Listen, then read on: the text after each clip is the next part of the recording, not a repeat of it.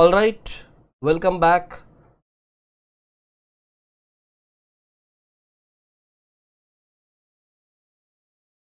I believe you all had your lunch and as decided, let's get started with risk return and portfolio theory. Basically, you can put the title as portfolio management. Now, this title, many students ask me, sir, why don't you directly refer this as a portfolio management? Why are you putting it as risk return and portfolio theory? See, I have an important explanation for this. Objectives of an investor is linked with risk and return. Portfolio theory is the means through which you achieve your objective. Let me explain it in little detail. Investment objectives, if you see, first is maximization of returns, second will be minimization of risk. If you invest in stock market, you have high returns, but you have a negative aspect over there, that is high risk. If you invest in bond market, you'll be having definitely low risk, but there is a disadvantage that you will have low returns as well. So, don't you find that if you invest in stock market, you are able to get high returns? That means you are able to maximize the returns, but you are compromising with the risk over there because of high risk. Your objective, one side is to minimize the risk, another side your objective is to maximize the returns. So obviously there is a conflict in your objectives. Now, investing in bond market is giving you low risk, low returns. So low risk is an advantage, low returns is a disadvantage. There are conflicts in your objective. How to deal with this situation? So the idea is very simple. You are not going to pick bond market basically. So under portfolio theory, you are definitely going to learn about portfolio of bonds also, but that is a very small line. The major stream of learning is creating portfolio of stocks. Basically, why? You invest in bond market, you will never be able to get high returns, but you invest in stock market, you will be getting high returns. What is the problem in stock market? That there is high risk as well. So we blend a lot of risk management techniques to manage the risk, to bring down the risk in spite of earning high returns. Investing in a single security will not let you fulfill your objectives. So you create an investment portfolio. So there is a need for an investment portfolio. I repeat, there is a need for investment portfolio. So please do one thing, please write up this content. This is something really important. I would want you to write it.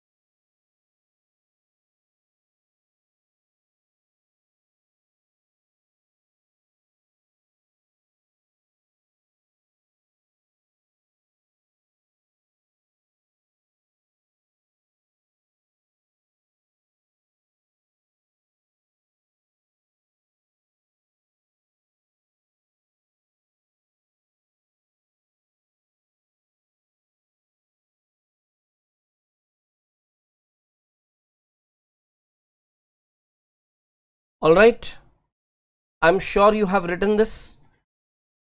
Please try to follow what I'm saying. See, in case of an individual security, you will be never achieving your investment objectives.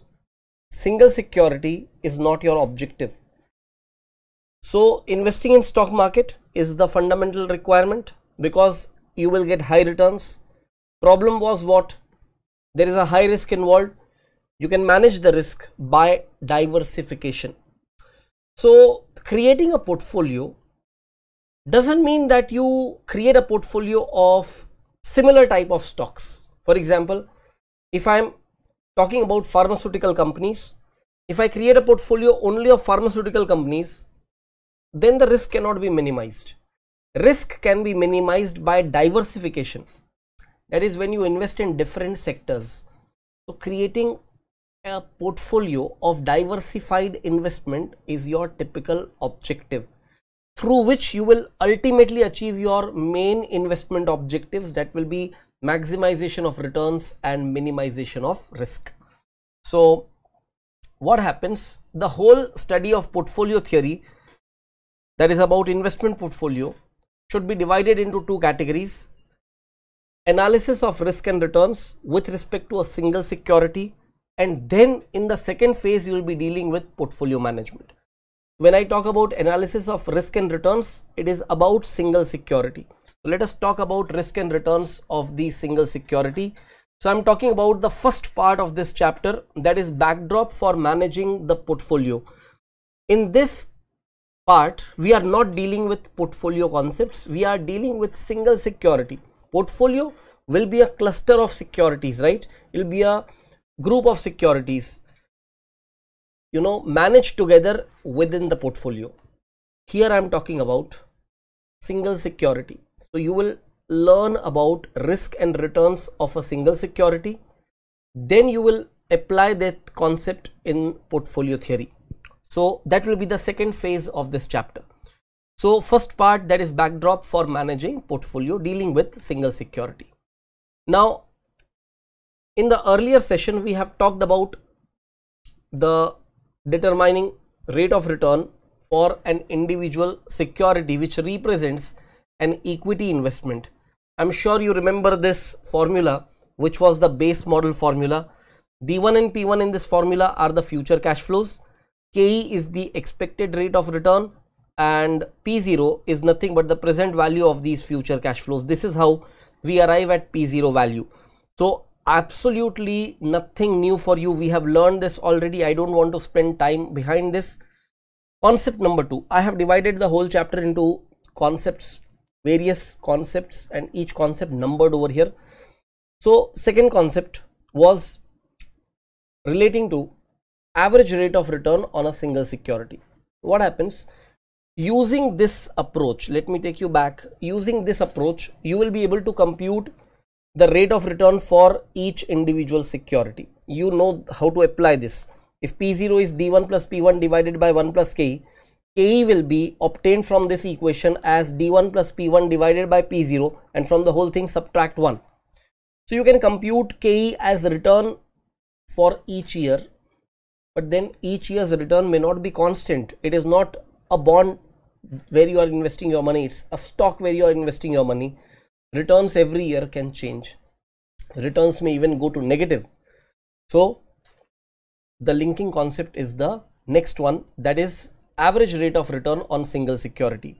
When the information is available about past individual rate of return of a security over past few years, the average rate of return will be determined by simple arithmetic mean. First of all, you have different kinds of means, right? Arithmetic mean, geometric mean, harmonic mean. We always apply arithmetic mean. Then we have simple mean and weighted mean. It is very important for a student to understand where to apply simple mean, where to apply weighted mean. So be careful about this. And how do you compute simple arithmetic mean? Summation of x divided by n. So all the observations that you have, sum up the values of all divided by number of observations, that is what you get. Let us apply this in a question over here. That will be question number 3. Suppose we have this kind of information. Determine the average rate of return based on the following data. They have given year end 1, 2, 3, 4, dividend for each year, share price for each year, and then at the last line they have given at the end of year 1 the price of the share is rupees 200. Now how will you solve this question? Simple thing is, for year 1, mind it, when I say year 1 it is end of year 1. When I say year 1 it is end of year 1. Dividend for that year is 20. So I'll consider this as D1. Share price at end of year 1 is 220. I'll consider this as P1. And price at the beginning of the year 1 is 200. I'll consider this as P0. So D1 plus P1 divided by P0.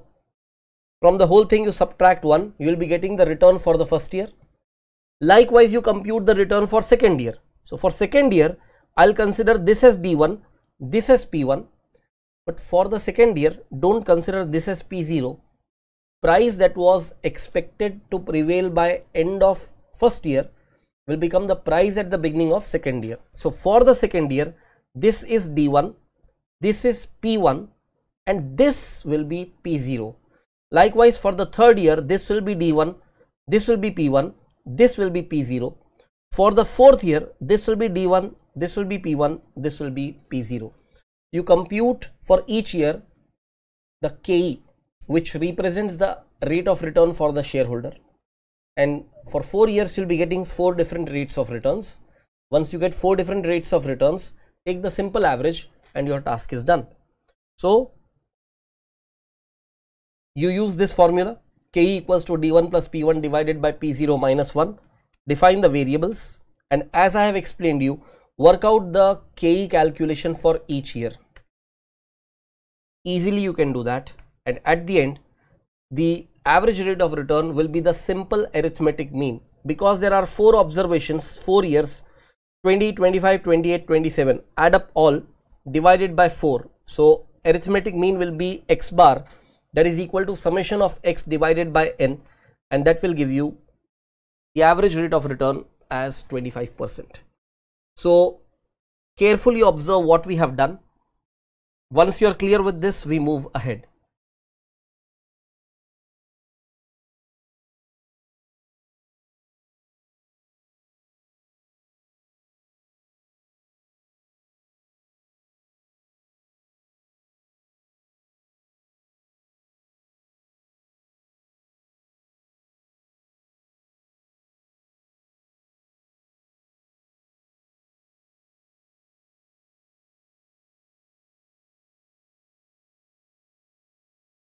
Alright, if you are clear with this, time for us to move ahead.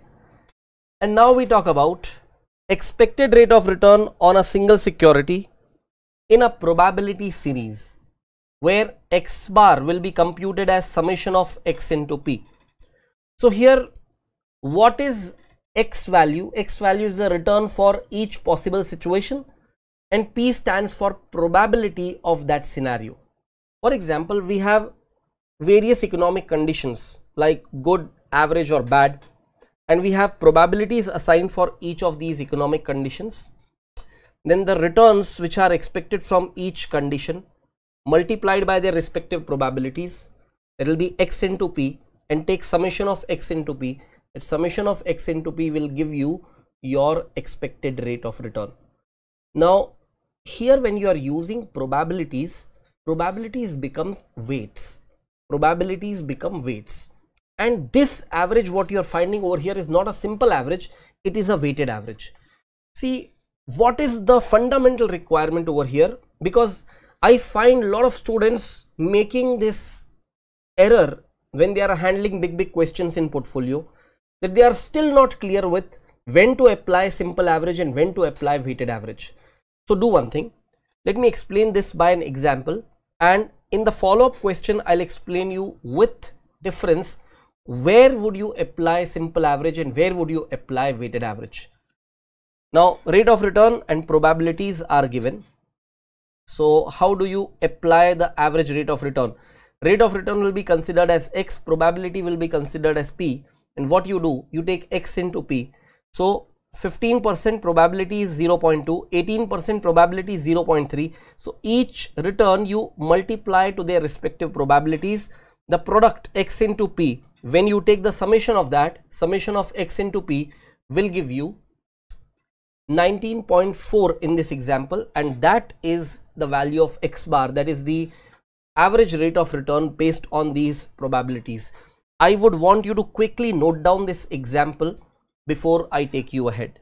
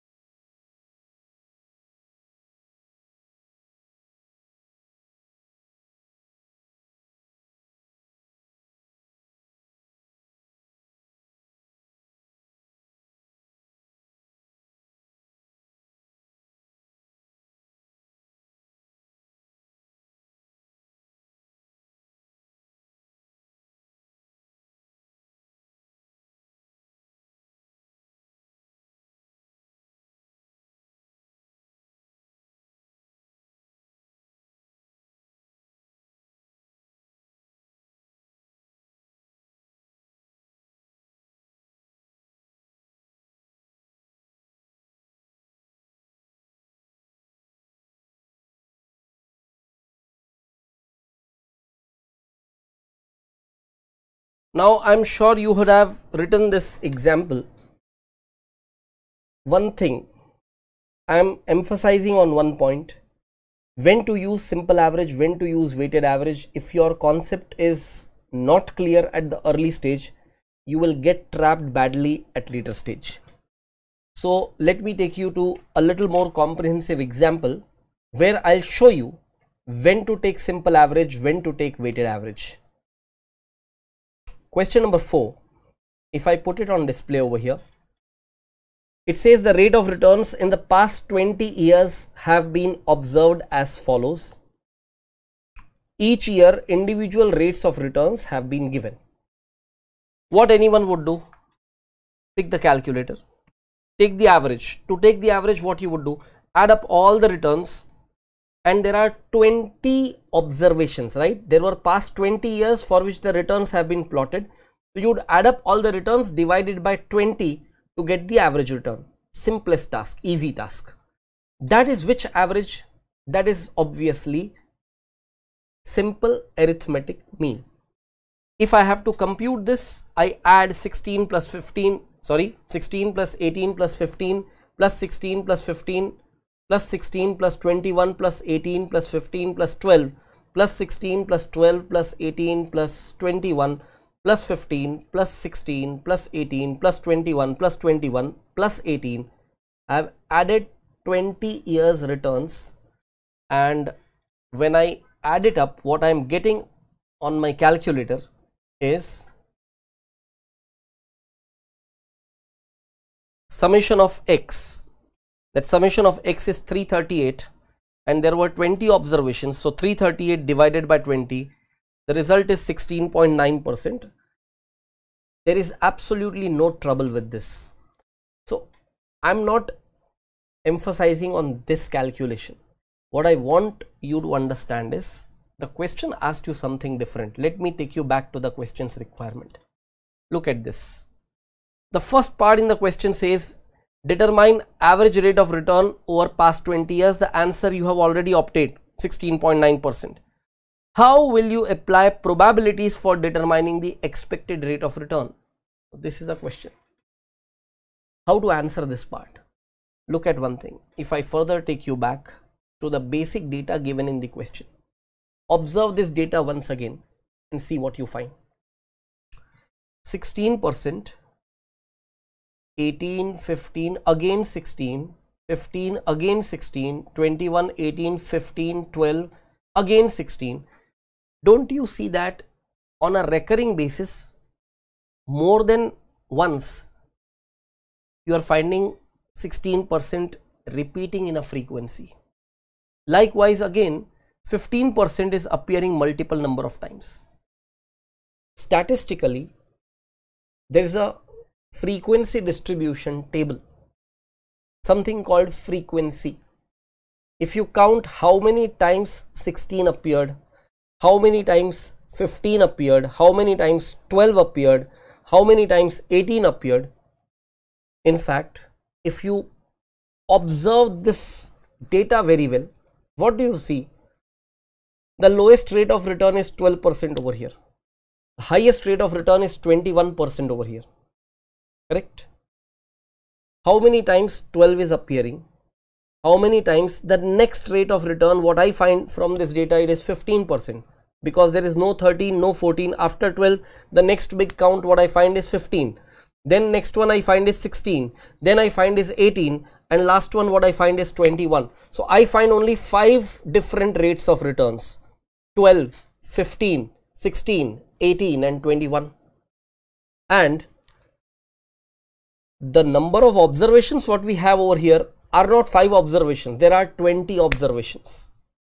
So guys, when you have 5 values but 20 observations, it is guaranteed that certain values are getting repeated, and that is where frequency will play its role. Let me show you some calculations over here. This we have understood, right? X bar equals to summation of x divided by n. Alternatively, if I make a table, I identify returns and their frequencies. There are only 5 types of returns, as I said. How many times each of these returns appear? The frequency of appearance: 12% 2 times, 15% 4 times, 16% 5 times, 18% 5 times, 21% 4 times. These are returns and these are their frequencies. Now, if I give you this data, instead of that big data, if I give you this data, logically, you are not going to add up these values and divide it by 5, because the number of observations were not 5, number of observations were 20. There were 20 observations and 5 different values. If you add up 12, 15, 16, 18, 21 and divide it by 5, you make a mess, you go wrong, because 12 appeared twice. So it is 12 should be added 2 times. 15 appeared 4 times, so 15 should be added 4 times. That is why we should multiply these frequencies to these returns. So these returns are therefore mentioned as x, frequencies are mentioned as f. In this column you are going to take f into x. When you do that, the total of f into x, the summation of fx will be 338, which is matching with the summation of those 20 observations. And summation of f is basically the total number of observations, the total number of frequency. If you divide 338 by 20, obviously you will again get 16.9%. So x bar equals to summation of fx divided by summation of f. X bar equals to 16.9%. This 16.9%, this 16.9%, both are the same things. But you know what? This calculation represents simple arithmetic mean. This calculation represents weighted arithmetic mean. Here, there were 20 observations for 20 values. You took simple mean. You added up all the observations and simply divided by number of observations. Here, there were only 5 values, but spread over 20 observations, you had applied weighted average. This is weighted average, this is simple average. Both are resembling the same thing, but the approach of computation is different. Now, observe one more thing. what is the role of probabilities in portfolio management? Fantastic role. And you need to understand probabilities which you are observing from the past data becomes the expectation for the future. See, what has happened in the past, only that will be your expectation for future. If suppose I ask you to invest your money into this particular stock and I tell you, you will be getting 35% returns. You observe the data, in past 20 years, never the return has gone beyond 21%. And now I am telling you that I am expecting 35% returns. You will not believe, you will not have trust on that expectation. You will find that something is dicey over here, because your observed average is just 16.9%. This is what you have been observing past 20 years. Suddenly the stock is not going to give you 35%. It may, I am not saying it will never, but the chances will be very less. So what we observe in the past becomes expectation for the future. Look at one thing. Out of 20 observations, twice it was 12%. 2 out of 20 gives you indication that the probability will be 2 by 20. 2 by 20 means 0.1. 4 out of 20 it was 15%. 4 times out of 20 times it was 15%. So the probability for that will be 4 by 20, that is 0.2. So you have 20% chance that you get 15% returns. 20% chance means the probability is 0.2. So you get returns of 15% with a chance of 0.2 as probability. Then 16%, 5 by 20, 0.25, 25% chance that you may get 16% returns. If you plot probabilities from these given information, look at this. I just explained you this point. What is happening? 5 times out of 20, the rate of return was 16%. So what is the probability that the rate of return shall be 16%? 5 by 20 or simply 0.25. If we use that probability to identify the rate of return, what we will do? We will plot returns as X, probabilities as P. So returns will be same 5 returns. Probability is what we observed for 12%. It was 2 times out of 20. So 2 times out of 20 will make it 0.1 as probability. Then 15%, 4 times out of 20 will make it 0.2. 16%, 5 times out of 20, 0.25. 18%, 5 times out of 20, again 0.25. 21%, 4 times out of 20, that would again make it 0.2 as probability. So identify the frequency and based on that you determine the probabilities. Then take X into P as we have seen in that earlier example, and X into P values once you get, take the total of that, summation of X into P will be the weighted average rate of return or simply the average rate of return. Here we are using probabilities as weights. In the earlier table we have used frequencies as weights. So you understand one simple thing, probabilities are extracted basically from the past observation, and this is how probabilities are extracted. If you know the ground of calculation, your understanding further will become better and much clearer. So just do one thing, there is no need to write down the whole calculation, but you please try to identify, make a comparison between this table and the earlier one. Look at this table. Here it was frequency that was becoming the weights, and in the next table that we have just seen, it was probability that was considered as weights. Both ways you are computing the weighted average. Compare and see, you are actually doing the same thing. Earlier what we did, we multiplied each of these returns with their frequencies, and frequency total was 20. So that summation of Fx which came to 338 we divided by 20. Here each frequency got divided by 20, which becomes probability. So probability total will never be 20, right? Probability total will always be 1. So that dividing by 20, that task is already done. You just multiply the returns with their respective weights, where the aggregate of weight is 1. summation of x into p will directly give you the average rate of return that you were trying to compute.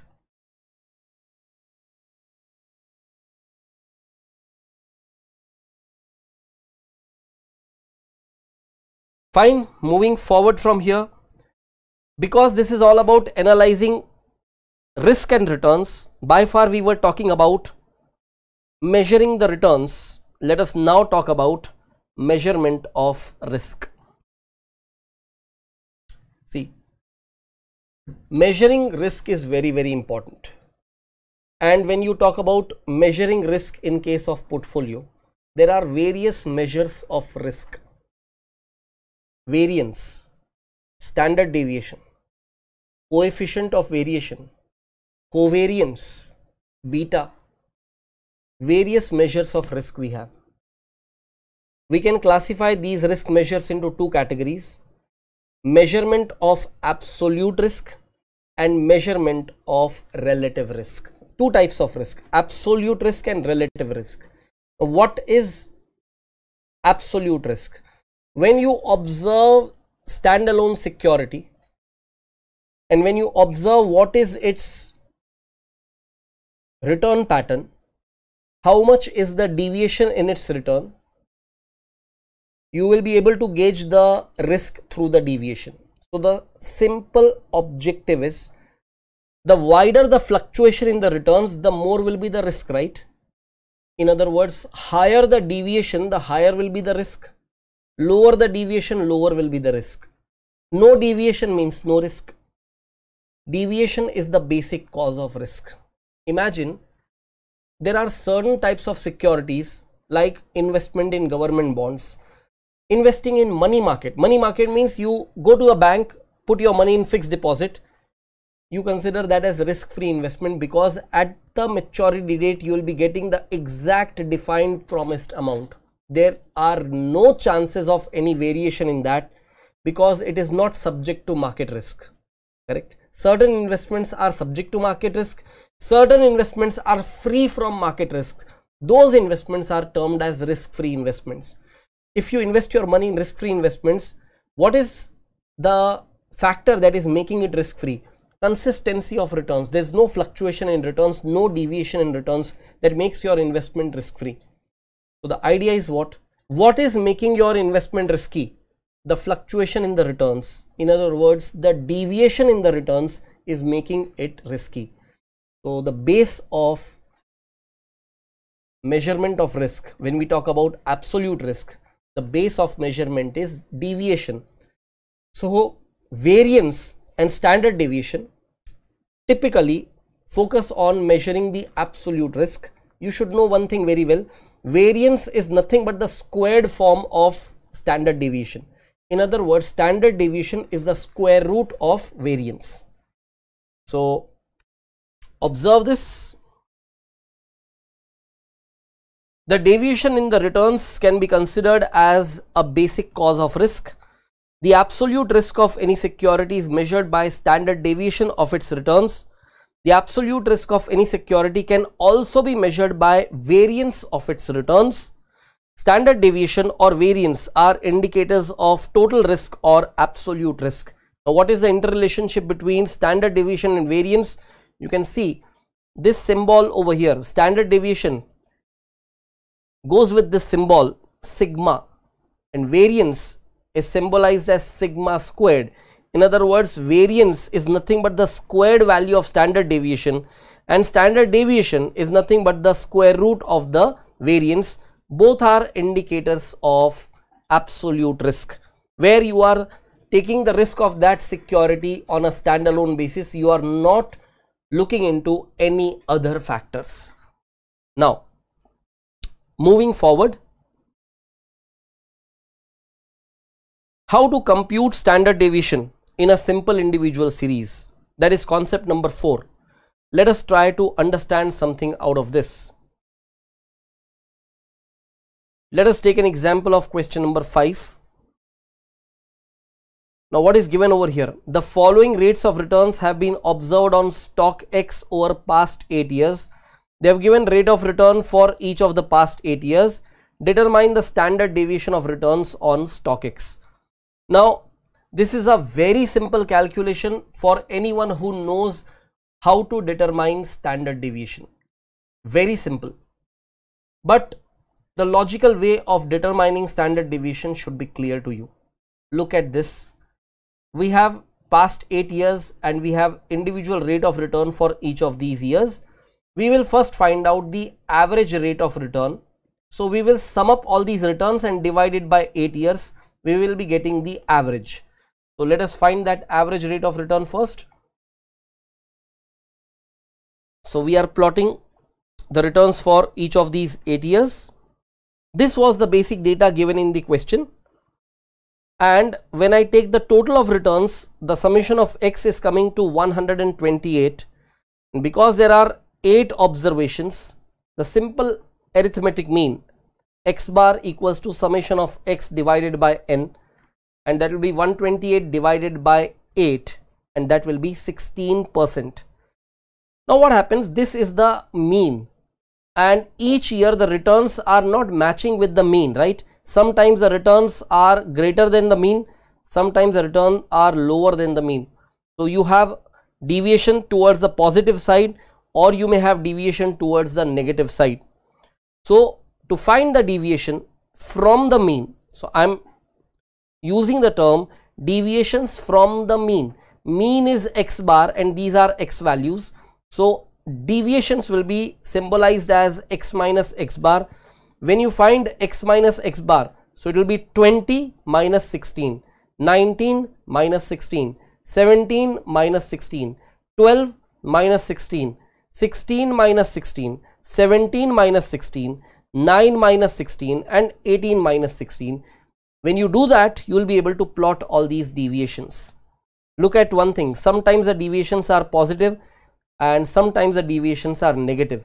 We want to find on an average how much is the deviation, right? We want to find on an average how much is the deviation.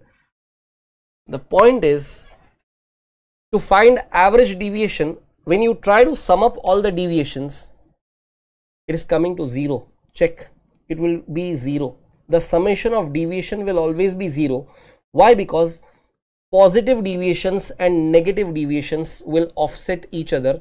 You will never be able to find the average deviation by taking the aggregate of deviations and dividing by 8 observations. You cannot do that. Now, what is to be done to negate the effect of this positive negative offset? Here we take squaring of deviations. So instead of finding the average of deviations, we would first take d square value. So this is deviation symbolized as d, X minus X bar. So d square will be the squared value of deviation. So for each of these deviations, if I take the square, what is the advantage of taking square? Positive number or negative number, when you take the square of that number, the square value will always be positive. So when I take the total of d square, the summation of d square, I am getting 96, right? 96 is the sum of squares of deviations, correct? It is sum of squares of deviations. If you divide it by 8 observation, you will be getting average of squared value of deviation.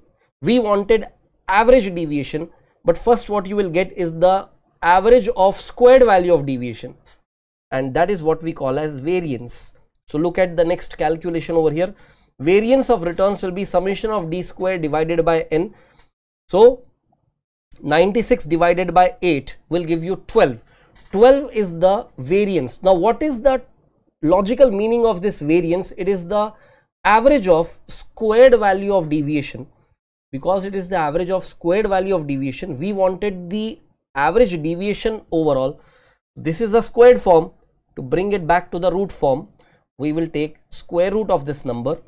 So square root of the variance will be the standard deviation. So square root of 12, that is 3.4641% will be your answer as standard deviation.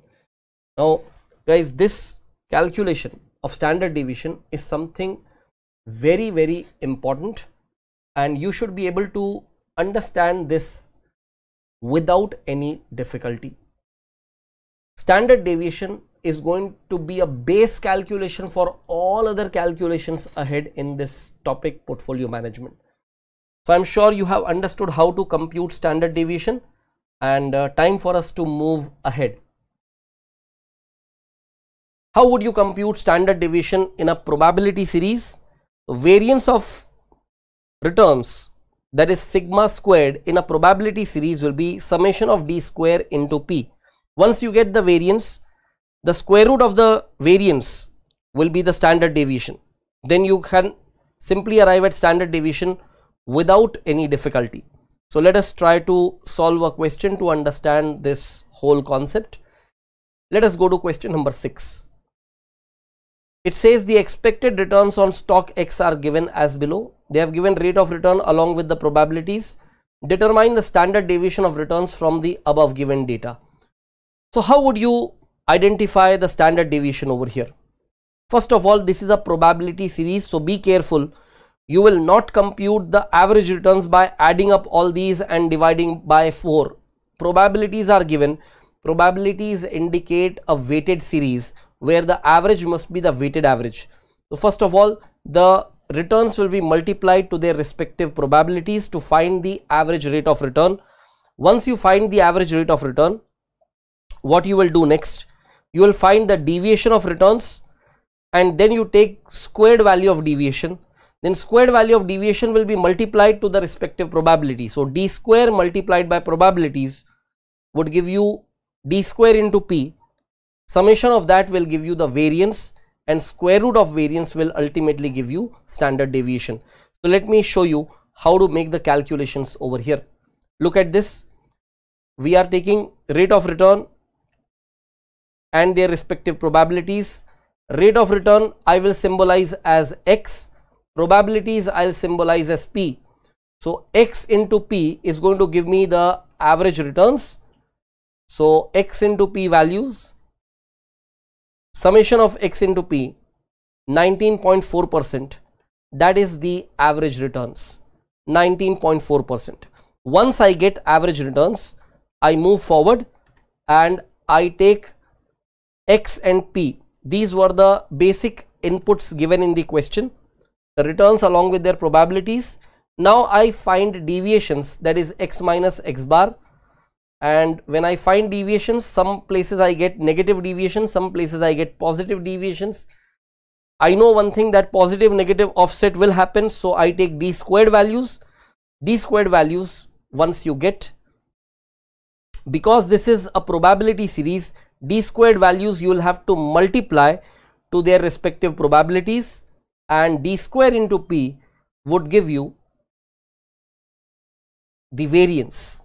So summation of d square into p, that is coming as 10.84, will be considered as variance of returns, that is 10.84, and the standard deviation of returns will be the square root of variance. So square root of 10.84 will give you 3.2924. Don't forget to mention it as a percentage, because originally the returns were informed to you as percentage. So standard deviation of returns will also be given in percentage form. So take a couple of minutes, note down this entire calculation, and then I take you ahead.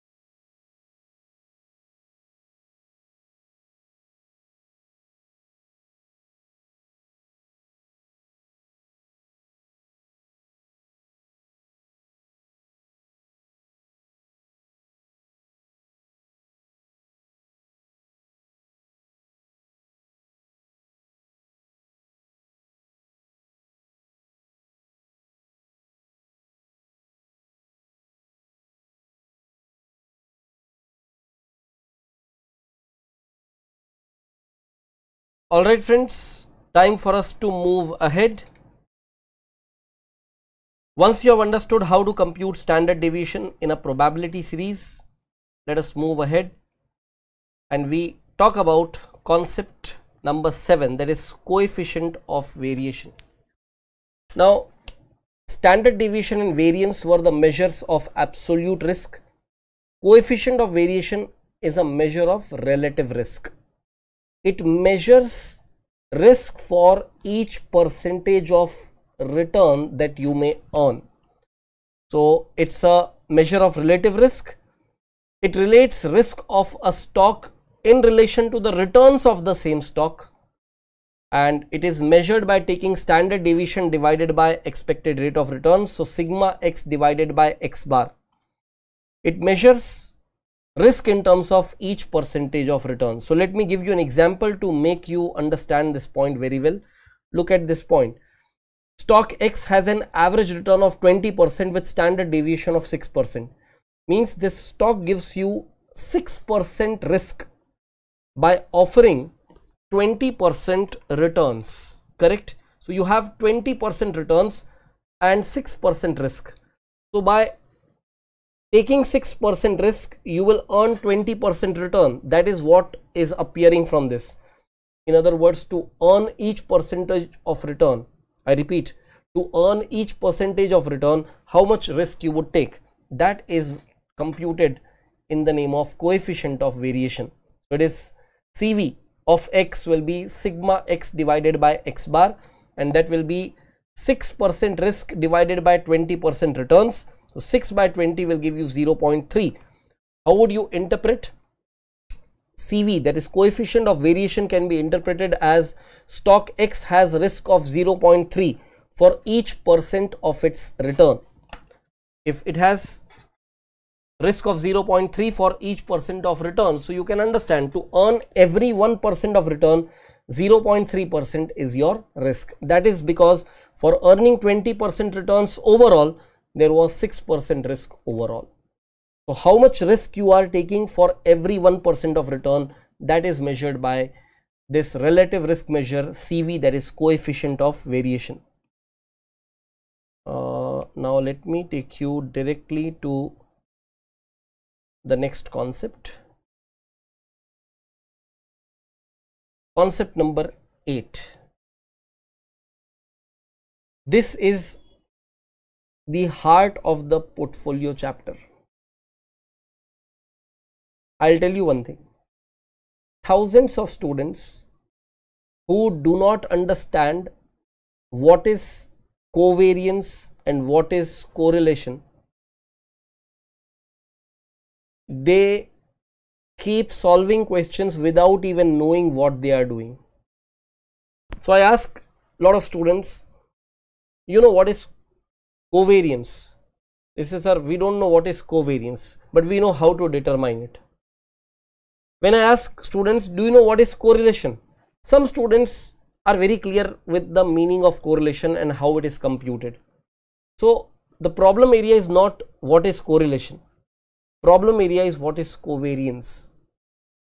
And let me warn one thing. Covariance is a different measure.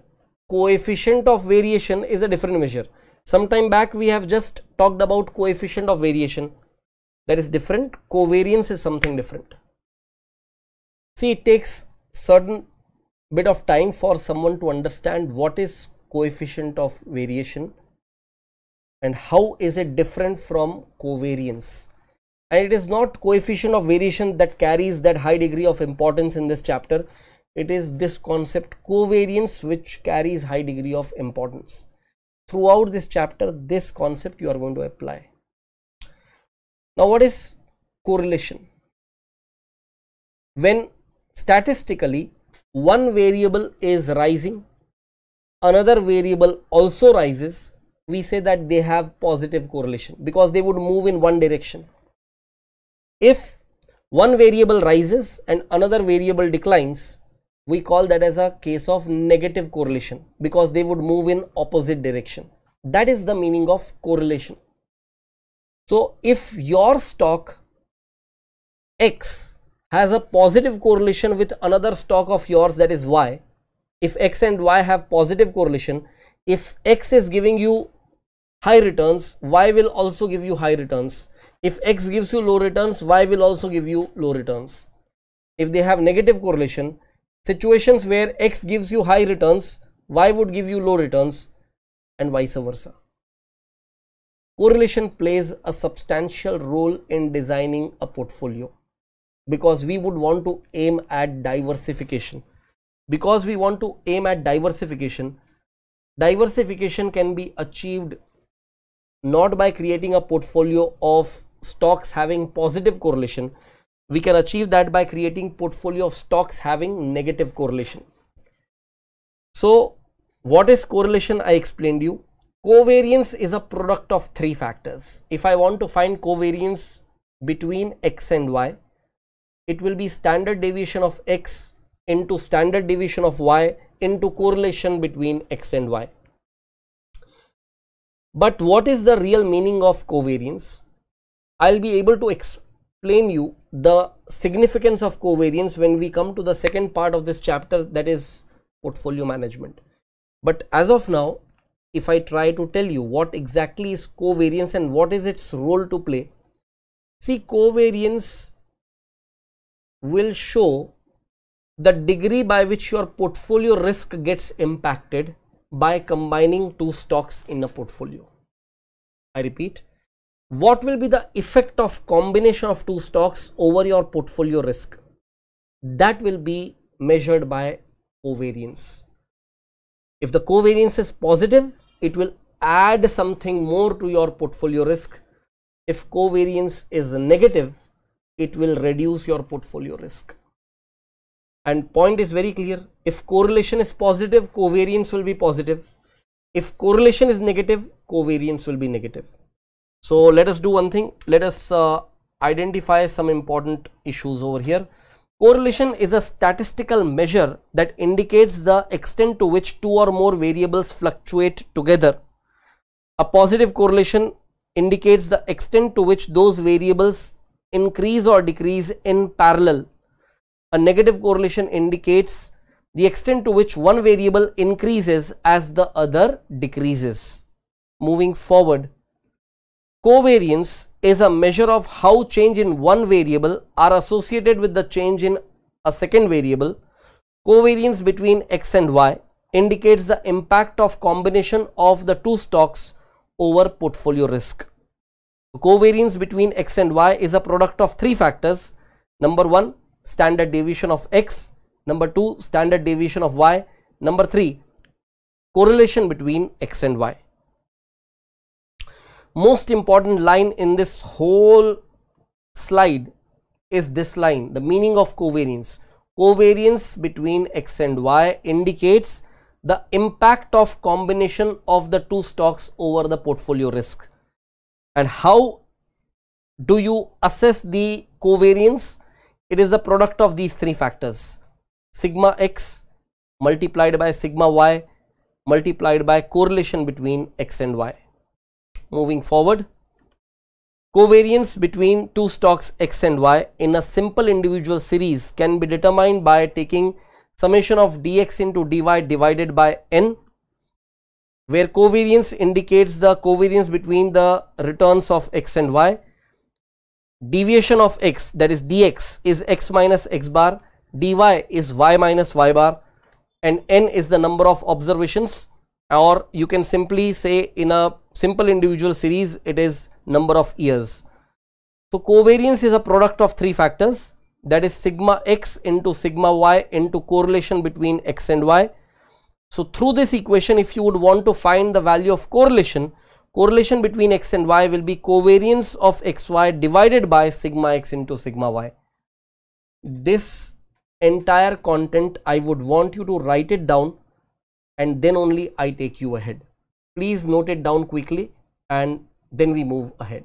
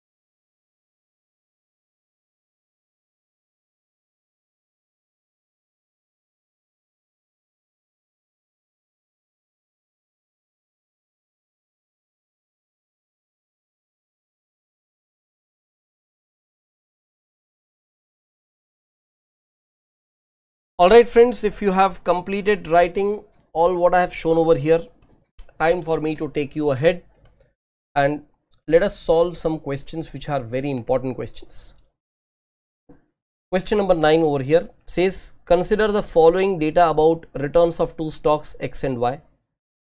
See friends, if you really would want to master your command over portfolio topic, questions that I am asking you to consider as important, you solve those questions along with me, and later on when I'm taking you through complex questions, your understanding will get better and better if your base is clear.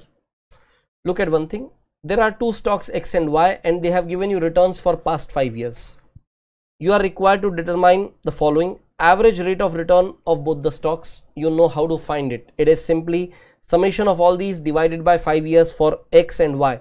So for X the average return will be X bar, for Y it will be Y bar. You can easily compute without any difficulty.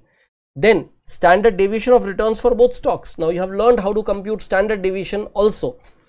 It is only this third part which is little different for you, and how to do that I am going to guide you over here. Mind it, the process of calculation is similar in individual series and probability series, but there will be certain differences in the calculations, and that is where you need to identify how to deal with an individual series and how to deal with a probability series. So let us do the initial part of the calculation. Here we take year X and Y, year 1, 2, 3, 4, 5. We plot the returns for X, we plot the returns for Y. We will take the aggregate of X, aggregate of Y, and then after this table what we will do is compute X bar and Y bar.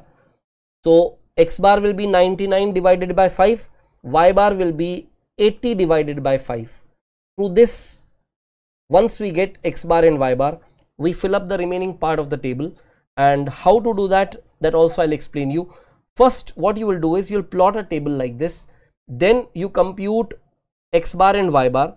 So below the table you separately compute X bar as summation of X divided by N, and that will be 99 divided by 5, 19.8%. Y bar will be summation of Y divided by N, that will be 80 divided by 5, that will be 16%. Once you get these calculations, you come back and you start plotting other calculations like dx, which is X minus X bar. Then once you get dx values, you plot dy, that is Y minus Y bar. You get dy values. Then for computing the variance and standard deviation of X, you will have to take squared value of this dx column, you'll have to take squared value of dy column for computing the variance of Y. So we are taking squared value of dx. Likewise, we will be taking squared value of dy.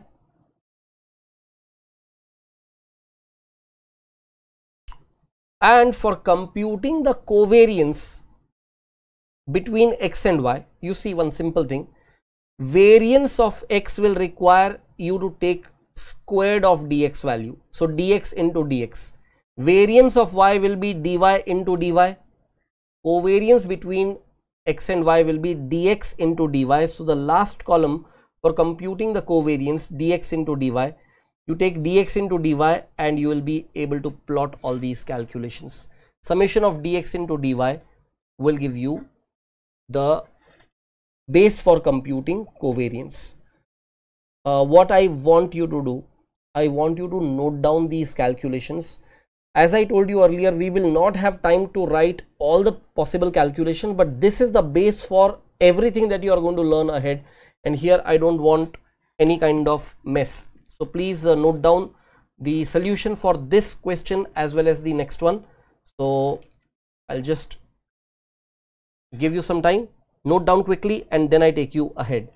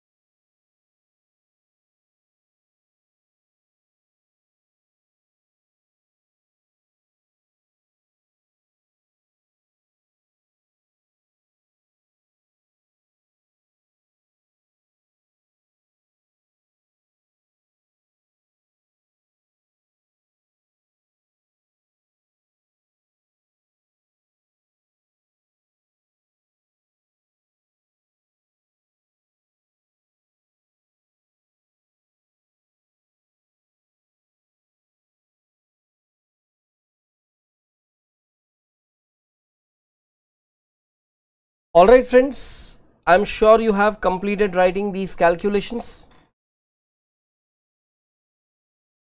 and time for me to take you ahead.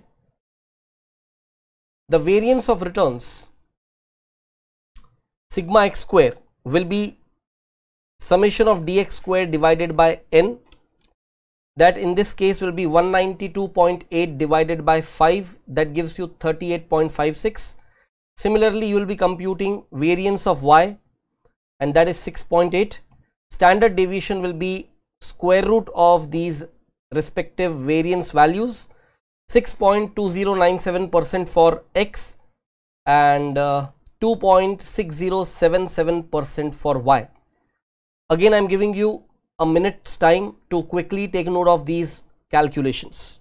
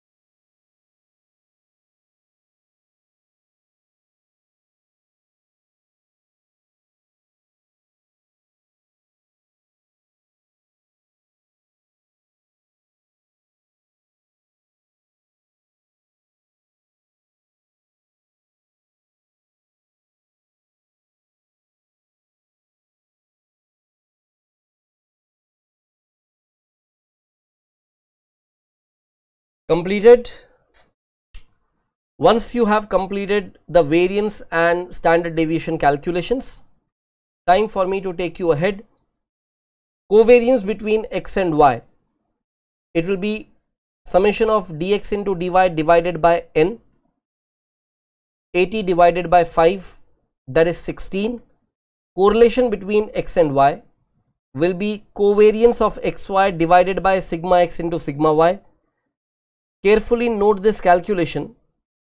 See, I did not write the standard deviation values over here because when you apply square root and whatever you get, we were rounding it off, right?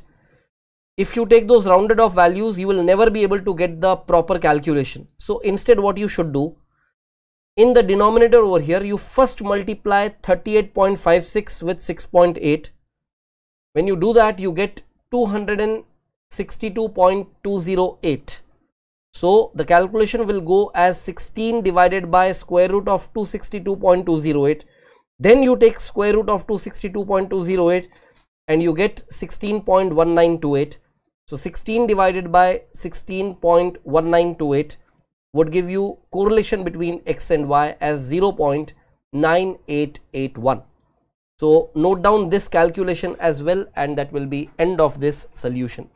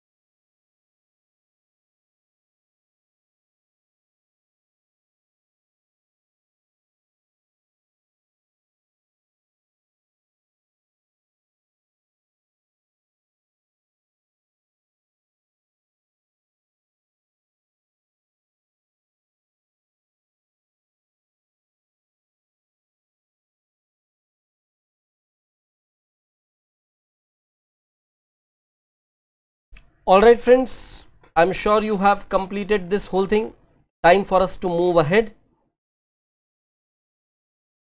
If it is a probability series, how would you determine covariance of returns of two stocks? The simple logic is deviation of X should be multiplied to deviation of Y, but you will also simultaneously multiply the probabilities.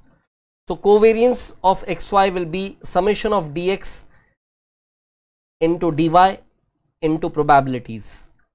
So summation of dx into dy into probabilities is what you have to do. That's all. That is all about the computation of covariance between the returns of two stocks in a probability series. So you may quickly take note of this line, that in a probability series COVXY will be summation of dx into dy into P, where P stands for probabilities. Moving forward, concept number 9, determining correlation between returns of a particular stock and market. Now here, before you proceed with anything further, let me explain. When I say correlation between the stock and the market, this is something really important. You know, you keep hearing news about stock markets. Today market has gone up, today market has fallen down, today market has declined by 2%, today market has declined by certain points.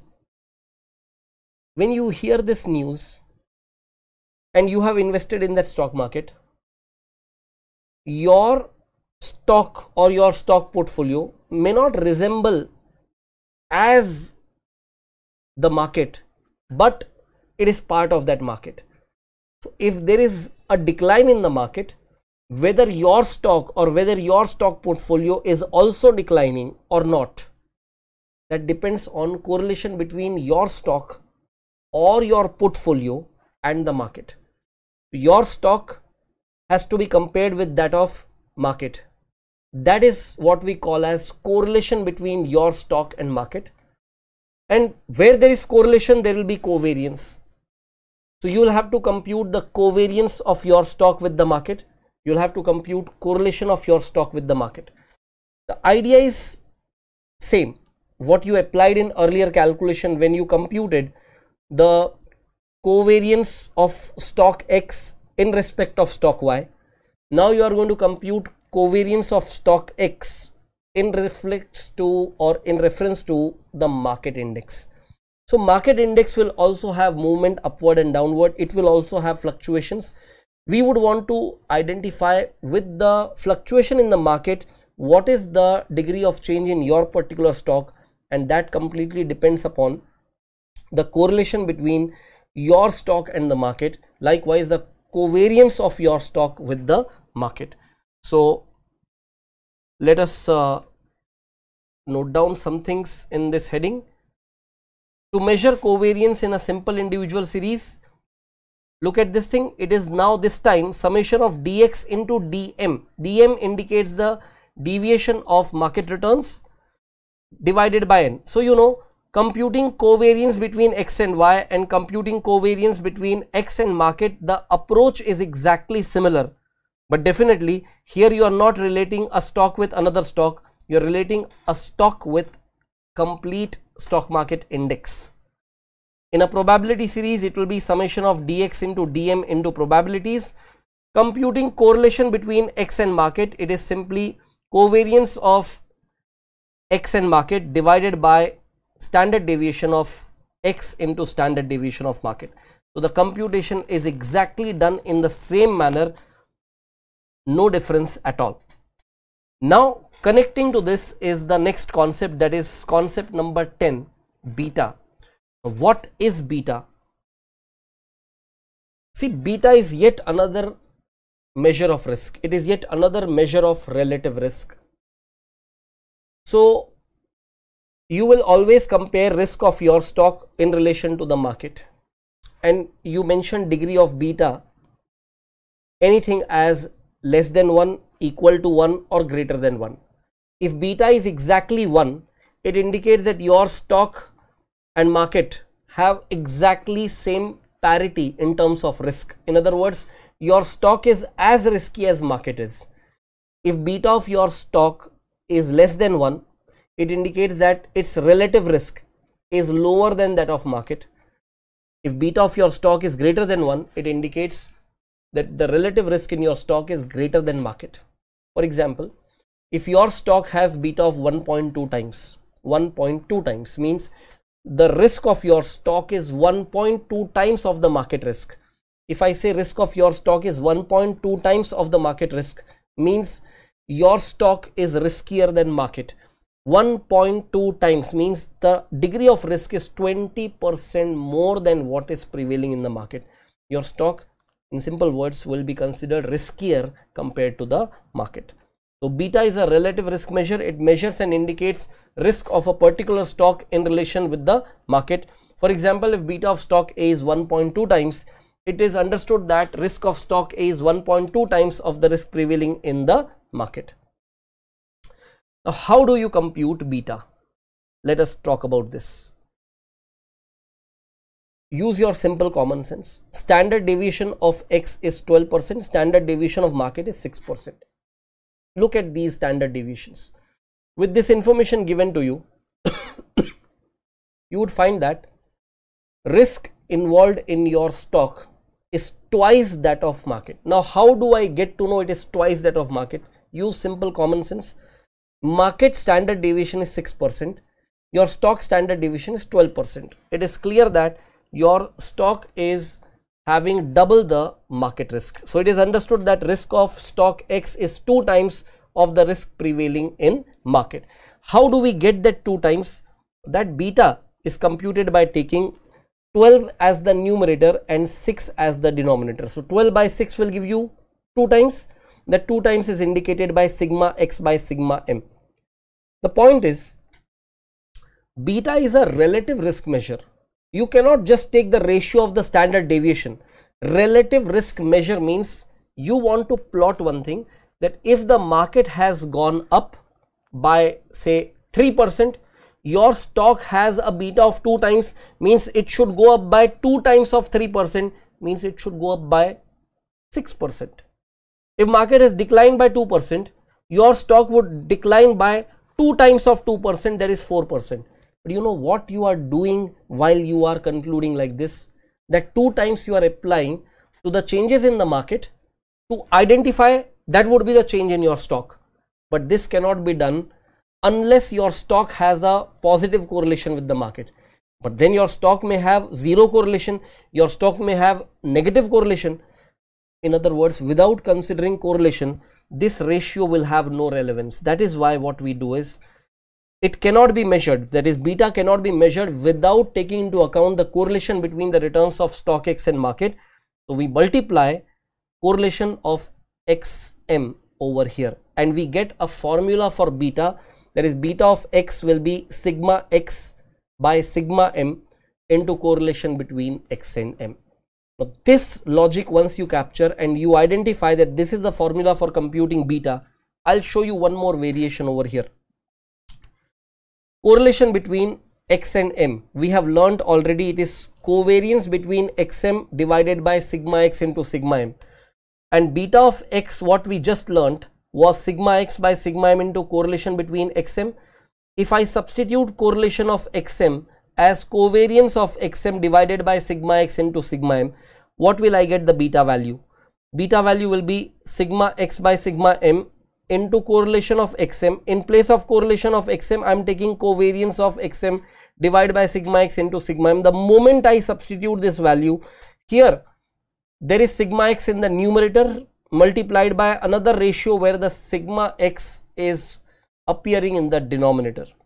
Sigma X will get cancelled out, and what you will get as a product over here, in the numerator it will be covariance of XM, and in the denominator it will be sigma M into sigma M, that is sigma M squared, that is variance of the market. Now we have another alternative formula for computing beta, and we call that as calculation of beta by covariance method, and it is this formula. So when you have to compute beta, you can compute beta by any method. either by taking the correlation method, that is sigma x by sigma m into correlation between xm, or you can take the covariance method where it is covariance of xm divided by variance of the market. Either way you can compute beta.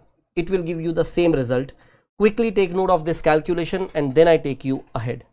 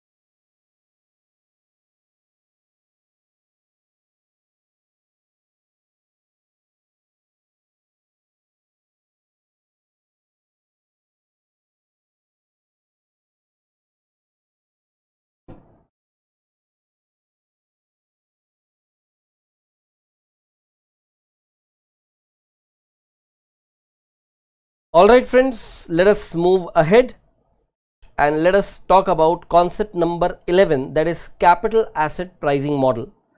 Here we have an equation, that is ERX equals to RF plus RM minus RF into beta of X. When you consider this whole equation, you would find that each term used in this equation, each variable used in this equation has a specific meaning. ERX itself is the expected rate of return on security X as per CAPM.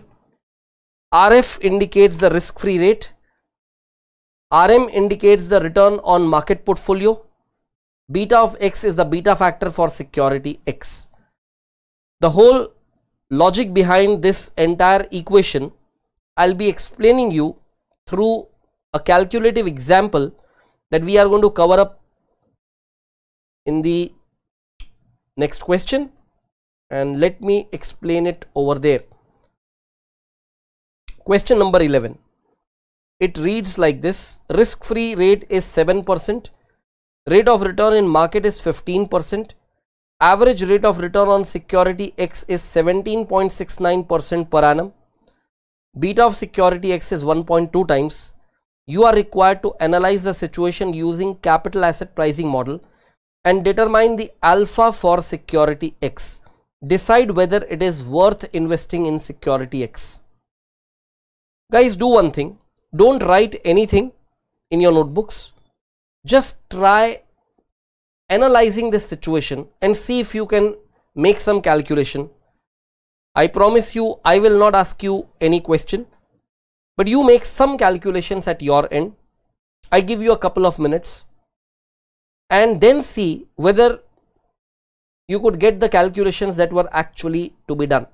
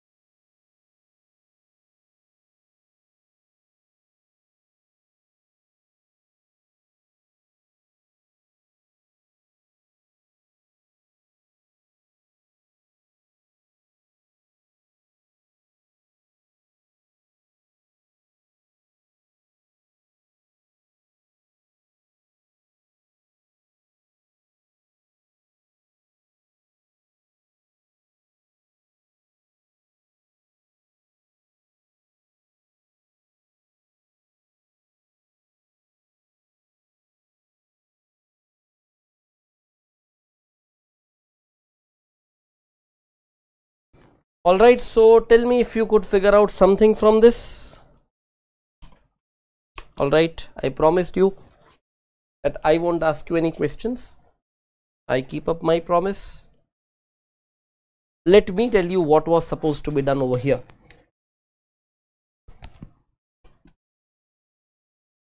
See, the rate of return that is prevailing in the market is 15%. When I say market, means it is stock market. So you invest in stock market where your investment is in market index. For example, National Stock Exchange in India, its index is called Nifty. Nifty is the market index. If you create a portfolio exactly in the same way that is the composition of Nifty, then your portfolio becomes replica of Nifty. If Nifty is earning 15%, you will also earn in your portfolio as 15%. But that is taking risk, right? It is amounting to taking that much of risk which is prevailing in the market. If you take that much risk, you will earn 15% return. If you invest in risk-free securities, there will be absolutely no risk, but then you will have to earn only 7%. So if you don't want to take risk, you end up earning 7%. If you are ready to take risk, you will earn 15%. So now, how much is the extra return that you are earning because of taking risk? That is, extra risk will give you extra return, correct? No? So 7% is your return without risk, 15% is your return by taking that much risk which is prevailing in the market. So if you are taking that extra risk, how much extra return you are getting? The answer is 15 minus 7, that is 8%. This 8% is called risk premium. It is the award for taking risk. But beta of your security is 1.2 times. If beta of your security is 1.2 times, I would say your stock is more risky compared to market. If your stock is more risky compared to market, your stock should be able to get more advantage, then only it is justified to take more risk. If your stock is 1.2 times riskier compared to market, it should be fetching you 1.2 times of that excess return, that is 1.2 times of 8. Now how much is 1.2 times of 8? It will be 9.6. So the return that you should expect on your stock will be 7% of risk-free rate anyway. On top of that, 9.6% as excess return for taking little higher risk. That will be your expected rate of return from your stock. So do one thing, observe what I am showing over here. The explanation for what I just talked about. Rate of return in the market is 15%. Risk-free rate is 7%. Risk premium will be 8%. An investor who is ready to invest in the market would expect 15% per annum returns. That is 7% as risk-free rate and 8% as premium for taking risk prevailing in the market. Security X has beta of 1.2. That means the risk associated with security X is 20% more than risk prevailing in the market. Therefore, the investor will definitely expect a higher reward for such high risk, that is by expecting 20% more premium. Therefore, the expected risk premium should be 8 plus 20%, that is 9.6%. So if it is 9.6% as the risk premium, your expected rate of return will be 9.6% added to the risk-free rate of 7%. It will give you 16.6%. Now, I'm sure all of you would have got that 16.6% when you attempted the calculation. Now, in exam, you don't have to write all these details. If you are attempting the calculations in exam, you just have to write the formula for CAPM, that is ERX equals to RF plus RM minus RF into beta. When you apply these calculations, you know, 15 minus 7, that is RM minus RF, that is 8. 8 into 1.2 will give you 9.6. That 9.6 added to 7 gives you 16.6%. I have explained you the entire logic behind this CAPM equation, and I have also explained you how to apply the calculation in exam. Now, after understanding all this, I want you to put your focus on one more aspect. Read the question once again. It has given you that the rate of return that was observed on your security X, it was given as 17.69%. I'll show you the calculation once again. I'll take you to the question again. Look at this question.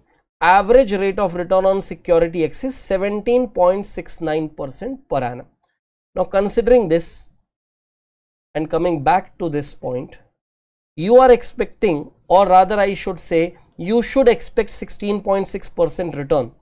But how much is the past historical return of this stock?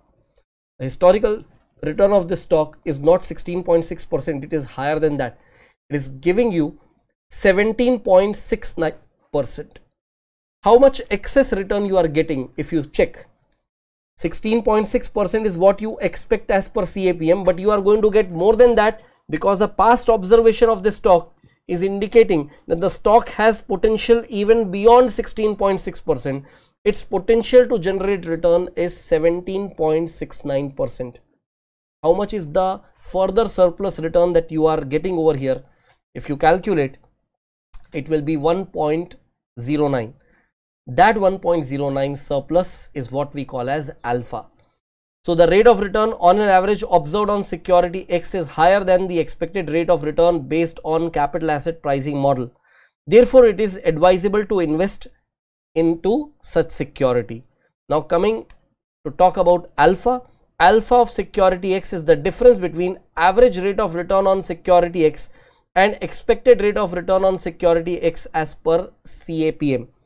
So the equation for alpha goes this way. RX is the past observed rate of return, that is the past average rate of return, and ERX is basically the expected rate of return as per CAPM, and alpha comes to 1.09 and it's a positive value. So we would say alpha of security X is positive, indicating that there is a possibility of getting a rate of return higher than expected as per capital asset pricing model. Therefore, it is worth investing in security X. So what indication do we get from alpha? If alpha is positive, it indicates that you will be finding your stock's potential greater than what you expect, then you should buy such stock. If alpha is negative, then the potential of your stock to generate the returns is even lower than what you expect, then you should not buy such stock, you should in fact sell the stock. If alpha is 0, it indicates that you can stay invested into that stock, no problem with that, because whatever rate of return you are expecting, the stock also has the potential of giving the same rate of return. So if we talk about alpha of a security, it is computed as RX minus ERX. This ERX is computed as per CAPM and RX is the observed rate of return from that stock. So if alpha is positive, you should buy the stock. If alpha is negative, you should sell the stock. If alpha is 0, you just hold the stock. I want you to write these concluding lines quickly and then I take you ahead.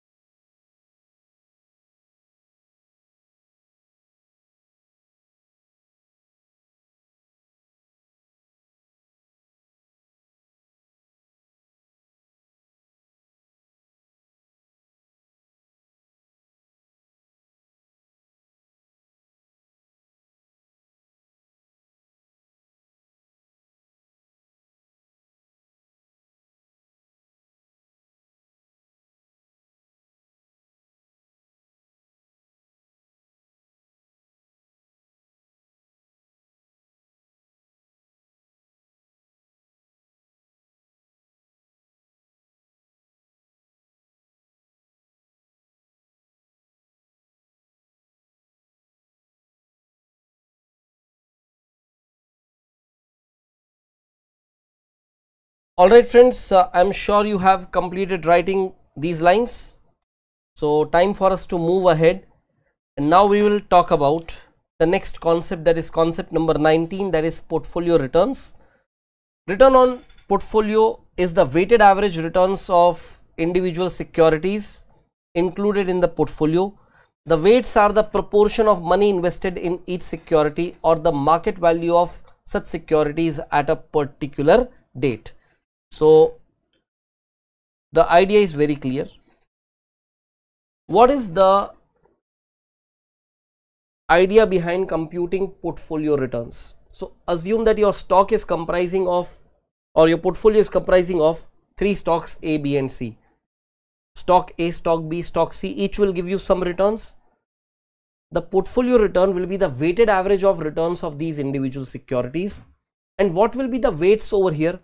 Weights will be the proportion of money invested in each stock. For example, I had invested rupees 1 lakh over 3 stocks A, B and C. I have invested 30,000 on stock A, 30,000 on stock B, 40,000 on stock C. So what is the proportion of money invested in each of these? 30% on stock A, 30% on stock B, 40% on stock C. So 30%, 30%, 40%, or 0.3, 0.3 and 0.4. These will be the weights of, or the proportion of money invested in each stock, which becomes the weights. Applying these weights on their respective returns, you will be computing the average return for the entire portfolio. So in other words, the portfolio returns would indicate the weighted average return for each individual security included in the portfolio. So let us take examples to understand this. Examples given in question number 19. Let us identify this. It says calculate return on portfolio based on given information. So you have security A, B, C, D, E, 5 stocks. Value today means P0. Expected dividend after year 1, that means D1. This is expected value after year 1, means this is P1. So D1 plus P1 divided by P0 minus 1 would give you what? The return for each individual security. Then how much will be the weight of each of these? Look at the value of stock A today. Value of stock A today is 2 lakhs. What is the total value? You add 2 plus 3 plus 1 plus 5 is what? 2 plus 3 plus 1 plus 5, 6 plus 5, 11 plus 2, 13. Total money invested in these 5 stocks is 13 lakhs, out of which 2 lakhs you have invested in stock A. So the weight of stock A will be 2 by 13. Weight of stock B will be 3 by 13. Weight of stock C will be 1 by 13. Weight of stock D will be 5 by 13 and weight of stock E will be 2 by 13. Now, if you have all these as weights and you can compute the returns, then apply the weighted average of these returns, and that weighted average of that return will be the portfolio returns. And then we will be showing the reconciliation, because the question is asking also determine the expected rate of return for each security and reconcile the rate of return on portfolio. That reconciliation, how it is to be done, let us carefully observe. So first thing what we do is we calculate the returns by using the formula K equals to D1 plus P1 divided by P0 minus 1. We compute for security A, B, C, D and E. For A we got 60%, for B we got 15%, for C we are getting 50%, for D we are getting 20%, for E we are getting 10%. Once you get KE for each of these individual securities, then the time is to apply the weighted average. How would you apply the weighted average? Now, portfolio returns is basically the weighted average of returns. Now, this equation what I have written over here, please try to understand this equation. RP indicates return on portfolio. It is RA into WA. RA indicates the return on stock A, which we already computed. Weight of A, WA is the weight of A. Weight of A, as I told you, is the proportion of money that you have invested in A. And how did we compute that proportion of money? If you can recollect, on stock A, let me again take you back to the question. Let me take you back to the question. Look at this. How much money you have invested in stock A? 2 lakhs. Your total value of your portfolio today, we totaled up some time back, it was what, 13 lakhs. So 2 lakhs divided by 13 lakhs, or simply 2 by 13 becomes the weight of A. 3 by 13 becomes weight of B. 1 by 13 becomes weight of C. So we take the base of proportion of money invested. The proportion of money invested becomes the weight. Keep in mind one thing, the aggregate of weights must be 1. Aggregate of weight must be 1. So you get the returns from this information. So recheck again, you computed returns of A and B, then you computed returns of C, D and E. This is very simple task. You have learned it already. Then you are going to apply the weighted average returns. So now see, 60% was the return on A, its weight was 2 by 13. 15% was the return on B, its weight was 3 by 13. 50% was return on C, its weight was 1 by 13. 20% was return on D, its weight was 5 by 13. And 10% was return on E, its weight was 2 by 13. When you take this weighted average, what you get is 25.769%. I want you all to do one thing. I want you to write this line about the calculation, I would rather say the concept of portfolio returns, and show just this calculation. Other things you can do on your own. How we have done this calculation, that is important. And I'm going to show you one important thing over here. How would you reconcile this whole thing through the entire portfolio? So do one thing, quickly take note of these calculations and this line about concept of portfolio returns, and then I take you ahead.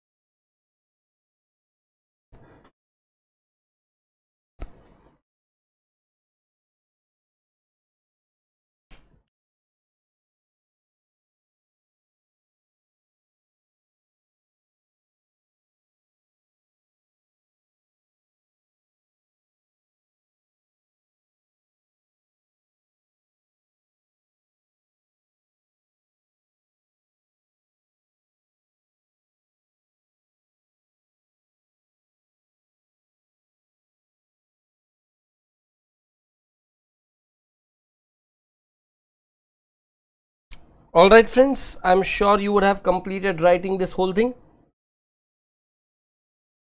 Now look at one thing. The average rate of return for the entire portfolio, which we are calling as portfolio returns, you should be able to match it up with the overall portfolio. Otherwise, if this is not matching with that rate of return, means somewhere your calculation would have gone wrong. This is the computed weighted average of individual returns. First we computed individual returns, then we computed their weights, then we took the weighted average of their returns, and now we are declaring that 25.769% is the weighted average returns, or that is basically the portfolio returns. Now let me do one thing. Let me again take you back to the question and make you calculate something good. Look at this information in the question and pick your calculator. I'll also do the calculation along with you. Let us do that calculation along with me. You also do the calculation. Let us pick this as D1 because this is D1 for stock A, B, C. But how much dividend overall I would expect from the entire portfolio? Let us find that. So it is 20,000 plus 45,000 plus 15,000 plus 0 plus 40,000. It is coming as 1,20,000. The total of this column, 1,20,000. Keep it aside. What will be the expected value of the entire portfolio after 1 year? Expected value of entire portfolio after 1 year, 3 lakhs plus again 3 lakhs plus 1,35,000 plus 6 lakhs plus 1,80,000. It is coming to 15,15,000. This total I will call as P1 for the entire portfolio. This total, which was 1,20,000, I'll call as D1 for the entire portfolio. So D1 for the entire portfolio was 1,20,000. P1 for the entire portfolio is coming as 15,15,000. Correct? So please add 1,20,000. D1 for the entire portfolio, 1,20,000 plus 15,15,000. 1515,000. That is D1 plus P1 for the entire portfolio. What I am getting is 16,35,000. D1 plus P1 for the entire portfolio. This value today column, if you total up, it was 13 lakhs. That is P0 for the entire portfolio. Let us divide D1 plus P1 by P0. So I am dividing it by 13 lakhs. And when I do that, I get 1.25769. Subtract 1 and I get 0.25769. It is nothing but multiply by 100, you get 25.769%, matching exactly with the weighted average that we have computed. So let us do this reconciliation work. 25.769% what we got here as the answer could be reconciled with the return on portfolio. So we got this 25.769%. Finally, KE for the entire portfolio will be D1 plus P1 divided by P0 minus 1. So 1,20,000 plus 15,15,000 divided by 13 lakhs. From the whole thing, when you subtract 1, you get exactly 25.769%. Quickly write up this calculation as well, and then I take you ahead.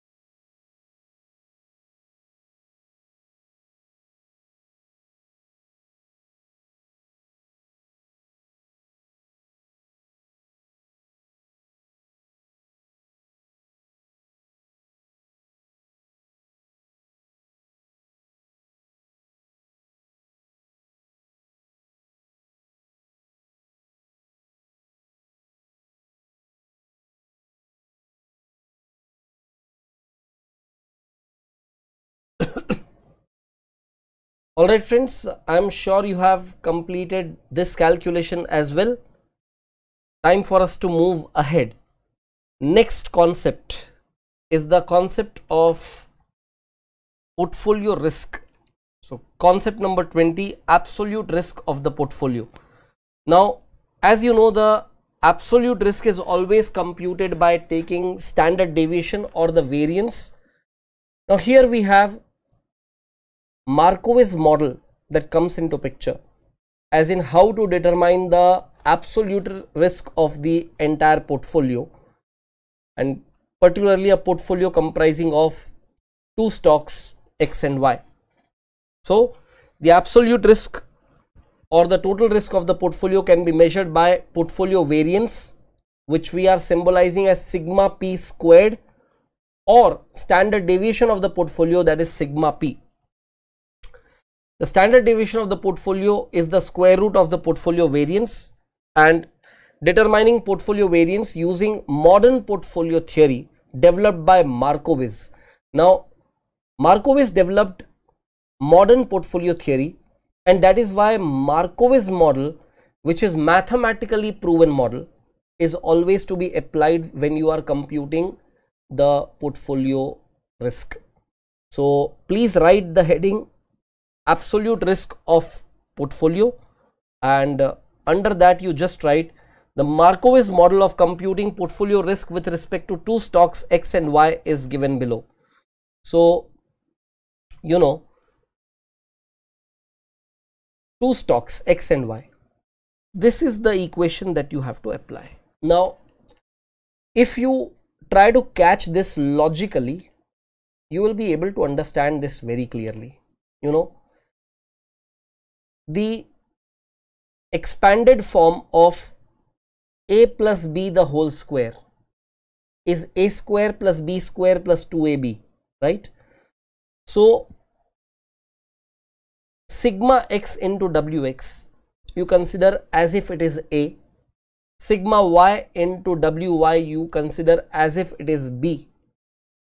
This term is a square, this term is b square, this term is 2ab. So 2 into sigma x into sigma y into wx into wy. In other words, 2ab means 2 sigma x wx into sigma y into wy. But wherever you are multiplying the deviation of x with deviation of y, whenever you are multiplying or dividing deviation of one with the other, you are trying to relate the risk of one stock with the other, which is not possible without incorporating the correlation between them. So correlation between x and y will always come whenever you are multiplying standard deviation of x with standard deviation of y. My point is, try to logically always understand this equation. So if I give you a simplified version, just give me a moment. I'll try to simplify this for you in order to give you much clear understanding. Just a moment.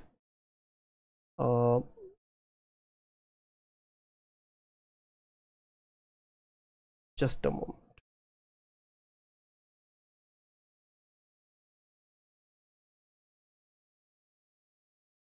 Okay, I'll do one thing. See this.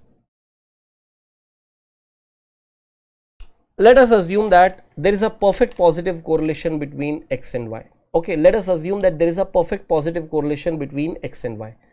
Just for a while you try to assume that there is perfect positive correlation between x and y. Now what happens? Your stock portfolio is comprising of two stocks x and y.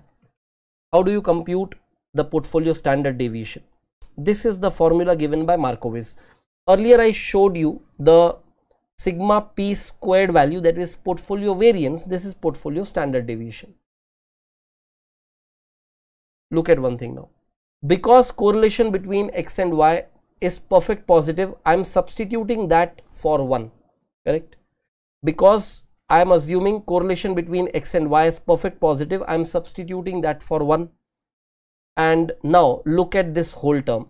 What I am getting? Sigma x square into wx square, one term. Second term is sigma y square into wy square, second term.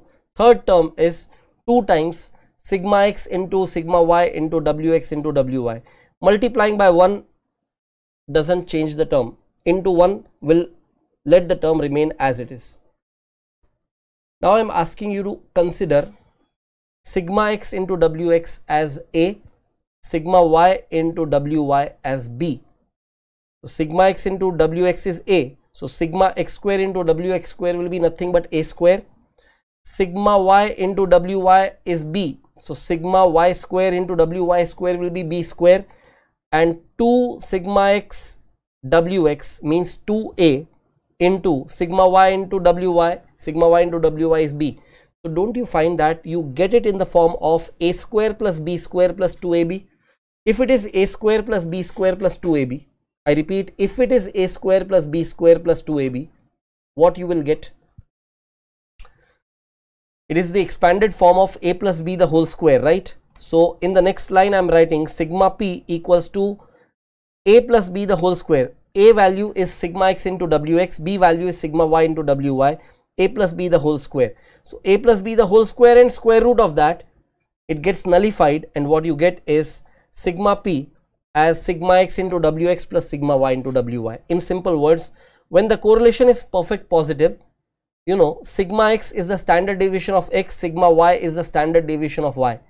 Sigma x into sigma y will give you the multiplication of deviation of the two stocks, and there incorporating the correlation between them is important. That is where this term includes correlation. Anyway, what I am trying to explain is sigma x into wx and sigma y into wy, you are trying to compute the weighted average of the two standard deviations, right?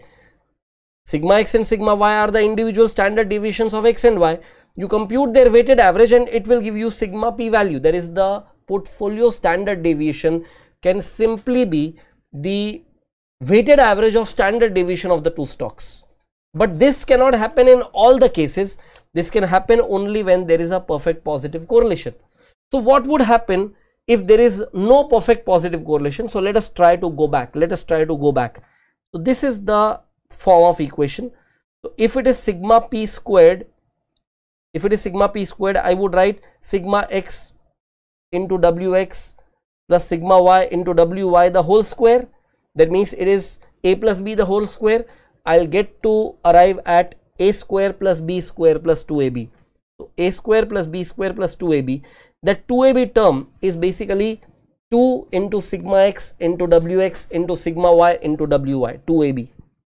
In that last term, sigma x is getting multiplied to sigma y. When you are multiplying deviation of one stock with the deviation of another stock, don't forget, standard deviation is always a positive value. We don't ever consider a negative value. But mind it, when we computed standard deviation, it was the square root of the variance, correct? And square root of the variance, when you arrived at standard deviation, the correlation between x and y could be positive, negative, 0, anything. Without incorporating correlation, the multiplication of standard deviation of x and standard deviation of y is meaningless. That is why we must apply correlation also over here. Basically, when correlation is 1, you multiply 1, you don't multiply 1, doesn't matter. But in this equation, this 1 is important to indicate that there was a perfect positive correlation. In this whole term, when you incorporate correlation, let me now take you back to where we started. Look at this whole thing. The formula comes as sigma p squared equals to sigma x square into wx square plus sigma y square into wy square plus 2 times sigma x into sigma y into wx into wy into correlation between x and y. This is a square term, this is b square term, this is 2ab term. One more thing I would say, sigma x into sigma y into correlation between x and y itself becomes covariance of xy. So another way will be sigma x square into wx square first term plus sigma y square into wy square as second term, and 2 times covariance of xy into wx into wy. This whole thing can be computed for portfolio variance and square root of portfolio variance will give you portfolio standard deviation. So what we do is we will take calculative examples to have better understanding over here. So you may at least write this one line equation quickly under the head Markowitz model. Don't write the whole thing, it will be just unnecessary repetition. Just write this one line, it will be enough. Quickly write this one line and I take you ahead.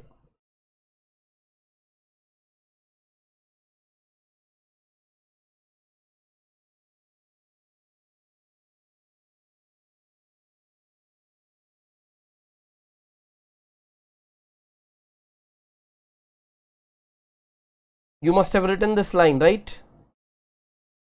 The portfolio variance. Now let me take you to a calculative example for you to have better understanding over here. Just a moment. Question number 20 in your book. Straight simple question. Consider the following data with respect to two stocks X and Y. They have given you sigma X as 8%, sigma Y as 5%, WX as 0.6, WY as 0.4. You should never forget what is the significance of WX and WY. WX indicates the proportion of money that you have invested in stock X. WY indicates the proportion of money that you have invested in stock Y. 60% of your money is invested in X, 40% of your money is invested in Y. And 0.62 is given as correlation between X and Y. You are required to determine the portfolio standard deviation. Very simple task. First check one thing. Correlation between X and Y is a positive correlation, but not perfect positive correlation. If it was perfect positive correlation, you know, I would have simply computed the standard deviation of portfolio by taking the weighted average of these two standard deviations. That's all. If this was perfect positive correlation, I would have simply taken sigma X 8 into WX 0.6. So 8 into 0.6, 8 into 0.6 would give me what? 4.8, and 5 into 0.4 would give me 2. 2 plus 4.8, answer would have been straight away 6.8. Task done. But here correlation is not 1, correlation is 0.62. So you'll have to go with the complete expanded form.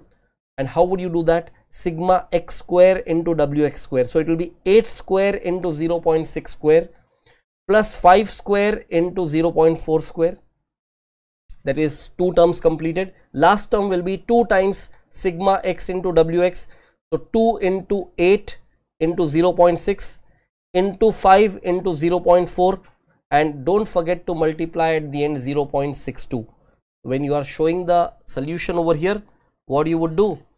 You write up that expanded form of sigma p squared calculation, sigma x square into wx square plus sigma y square into wy square plus 2 times sigma x into sigma y into wx into wy into correlation between x and y. Apply all these values and you will be able to get sigma p squared as 38.944. So sigma p will be nothing but the square root of the same, and what you get is 6.2405%. 6.2405%.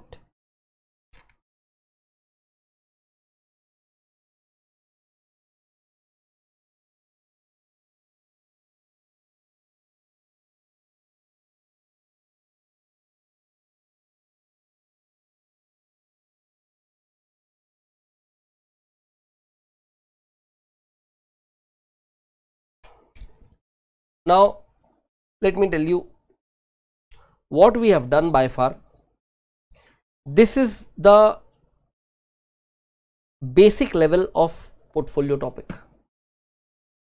In your institute study material, the questions that are given are of even little advanced level.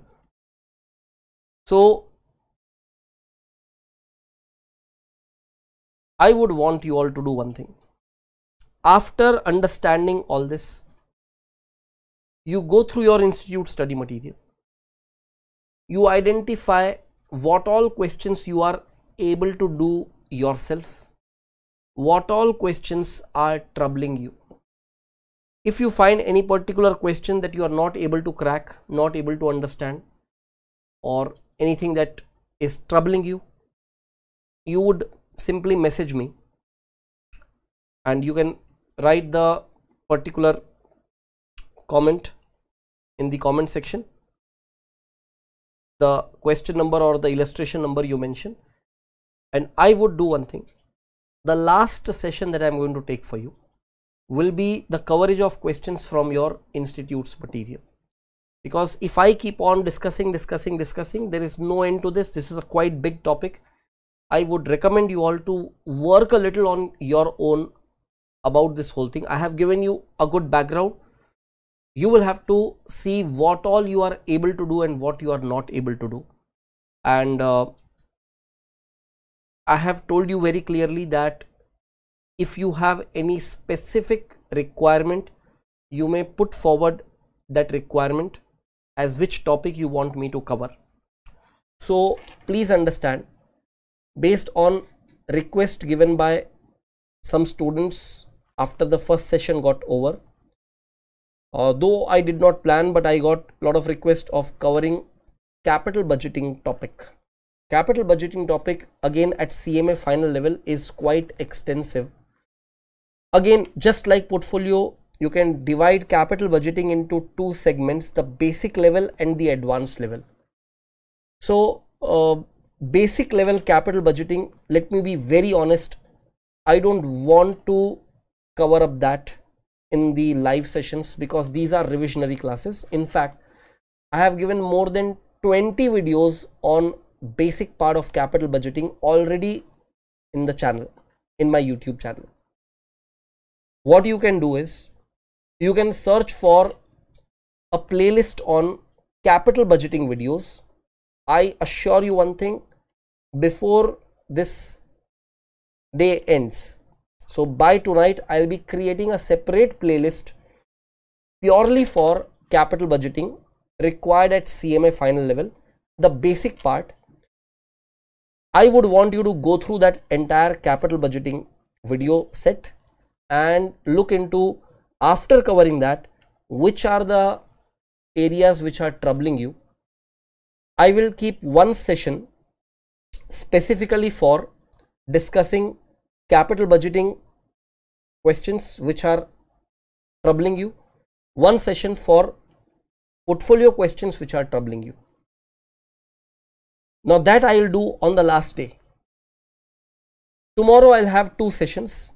Both of those sessions I am just going to do one thing. I am going to pick the topic risk management in derivative market, where derivative analysis and valuation will be my focus point. I'll try to cover as much as possible in derivatives. All possible varieties of derivatives I'll try to cover. Tomorrow's class, you cannot expect to write anything. You be ready to listen and understand the whole matter. And tomorrow's class, again, we will divide in two sessions. First session, morning 10 to 1. Second session will be from 2 to 5. Tomorrow's task is only to cover derivatives. And next day, as I told you, one session we will be keeping for advanced questions on capital budgeting, one session for advanced questions on portfolio. But before I do that, I want you all to definitely cover up the questions from capital budgeting and portfolio from your institute material. And if there is anything other than that, specifically if you want me to cover, you can mention in the comment section of this video. And with this, I'll be putting an end to this particular session. I will be definitely reading your comments and looking into what you want me to cover specifically if there is any problem area. So next session which we are planning, that will be derivatives, and that will happen tomorrow morning from 10 to 1, the first session, and 2 PM to 5 PM second session. Yes, I understand a lot of students have commented me about covering the capital budgeting part, I will definitely do it. But as I said, you should go through the entire playlist on basic part of capital budgeting, and then I take you to the advanced level of capital budgeting. That will be on 8th June morning session. If these sessions are falling short, I may put one extra session also for your advantage. I don't mind doing that, but you do as I'm instructing you. Don't forget to watch the playlist which I will create today on capital budgeting, specifically for CMA final level. With this, I'll be putting an end to this session.